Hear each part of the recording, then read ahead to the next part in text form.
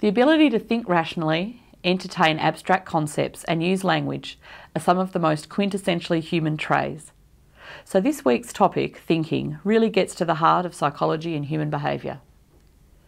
You will cover in the reading several different aspects of thinking, beginning with a distinction between explicit and implicit cognition. As much as we humans like to think that we are very thoughtful and conscious of our actions, there is a great deal that happens automatically. This is known as an implicit process. It is really interesting to think about some of the automatic shortcuts our brain adopts and how these impact our behaviour. This week's reading also looks at reasoning and problem solving, which are of considerable importance in our daily lives. The ability to solve problems, working from a current state to a desired end state, has contributed enormously to our development as a species. You might notice that your text also includes sections on language in this chapter. This material is for next week.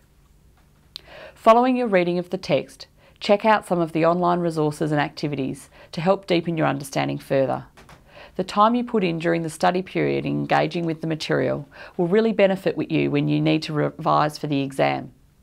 Also, remember to take the online test and attend a Collaborate session if you have the time.